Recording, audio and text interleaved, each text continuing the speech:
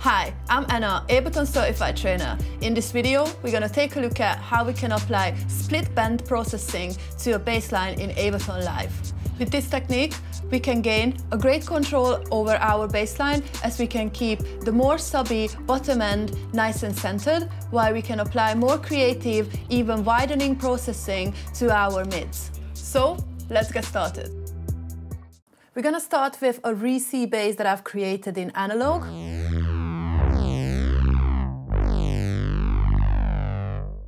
Now we are going to split this bass sound into two bands, the low subby frequencies and then the mids. And to do that, the first step is that we're gonna select this analog device, we're gonna right click and then choose to group it into an instrument rack.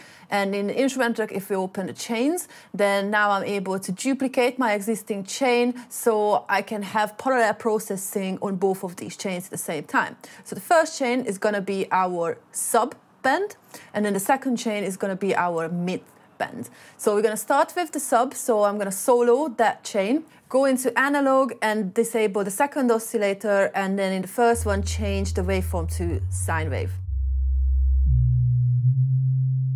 This is what it sounds now. I suggest to use headphones for this video, by the way. So now, the first thing we're going to bring in is an EQ8, and I'm going to go ahead and just roll off all the frequencies around 100 Hertz or so. Once that's done, we can go ahead and bring in dynamic tube, where we're going to create some distortion to get a little bit of harmonics, even though it's a sub bass. So let's set the drive, the tone, the bias, and then the envelope, and according to that, the attack and the release. And now it sounds like this. Without it.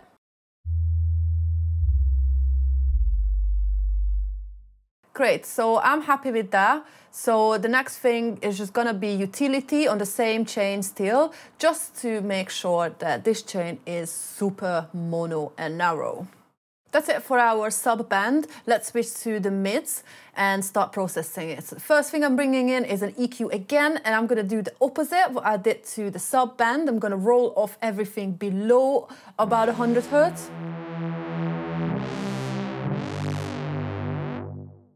Cool, so the next thing we're gonna do is we're gonna bring in the vinyl distortion device, just to add a little different flavor to the mids than we did for the sub.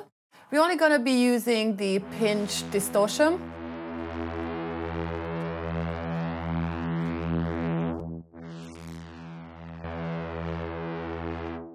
This gives a great stereo image. So we started to widen this band. Next up, we're bringing in the saturator for some extra harmonics. I'm gonna use it with the wave shaper, and we're gonna open up the extra little controls that we can gain access to, add some drive, and just set this up to our taste really. We can't really go wrong here.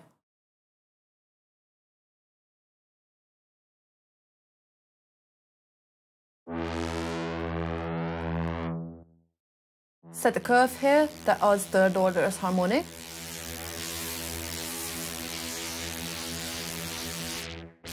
A bit less drive. Change the depth. Change the wave shaper's position. Bit of noise gate here. And the repose that was created by the depth control.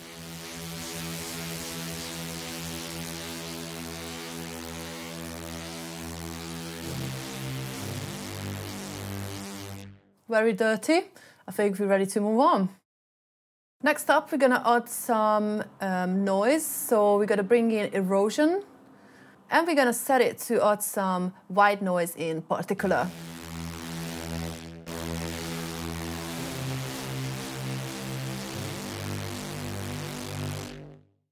Great, so now we're gonna bring in OTT just to add some weird multiband compression. Let's set it back a bit.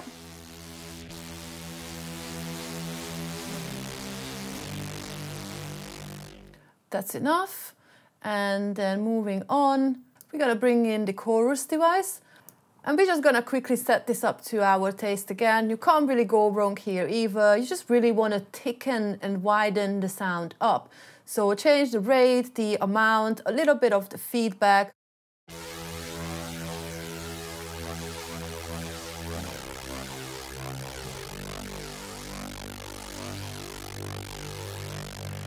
Maybe a bit less of it.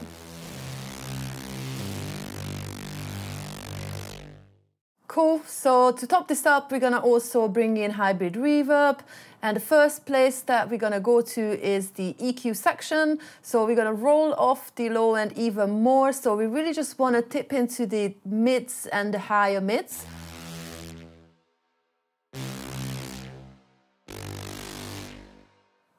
Great. Now we've finished processing the mid band. Let's mix the sub and the mid band together. Yay, sounds super fat. So now we're gonna go ahead and process the entire rack together, so both chains. So I added auto filter. I'd really love to have this little movement, some filter modulation to the sound. We could write this in as automation to a clip, but first we're gonna take a look at how else we can do that. So for that reason, I'm gonna bring in this little tool called LFO. And once we drop the device in, we're gonna see a sine wave, the LFO, on the screen. We're gonna map this to the frequency cutoff on the auto filter, and now we have this.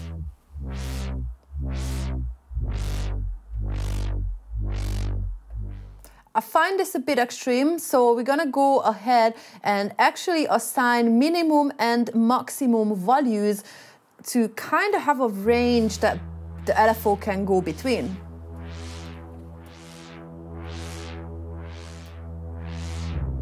So it's less extreme now. We can also change the rate, so I'm gonna sync it.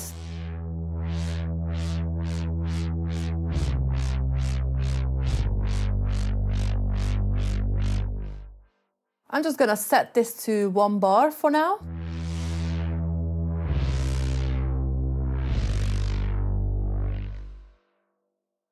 The last thing we're gonna bring in is an EQ to process the whole rack, both bands again. I'm gonna switch this to mid side so I can have further separation. So let's go first to the sides, and I'm gonna roll off everything till around 200-ish hertz. And then we can put on the little headphones to kind of hear. Hear what we are cutting to solo the band.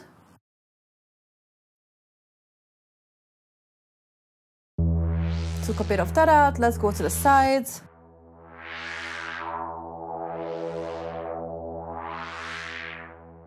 Take some of this out.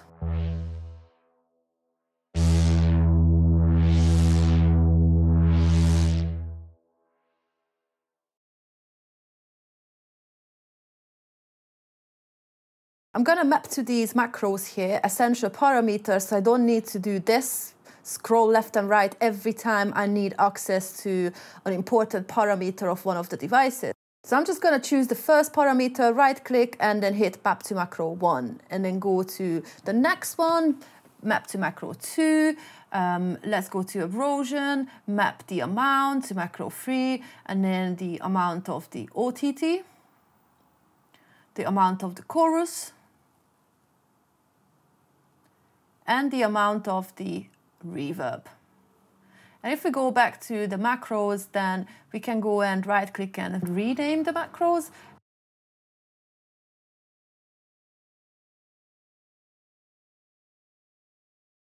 And in the same place, we can right click and recolor them as well for better navigation.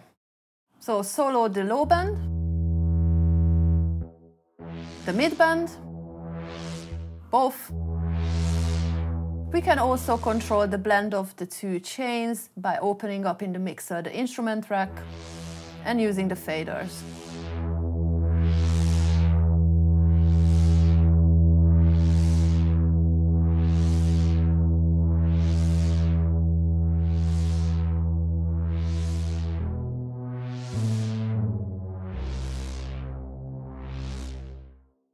Amazing, there we go. Now let's check the bass in context and some extra modulation that I've added.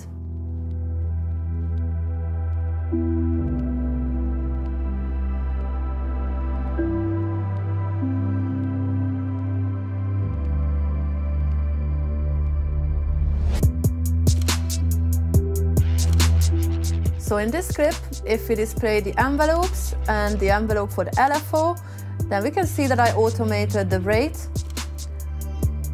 And we can also see that represented on the device itself.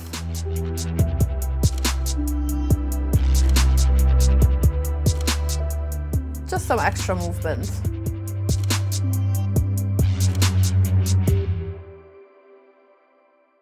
Hey, thanks for tuning into this video. I hope you liked it. Make sure you subscribe to this channel for more. You can also find out more about me here, and I hope I see you next time.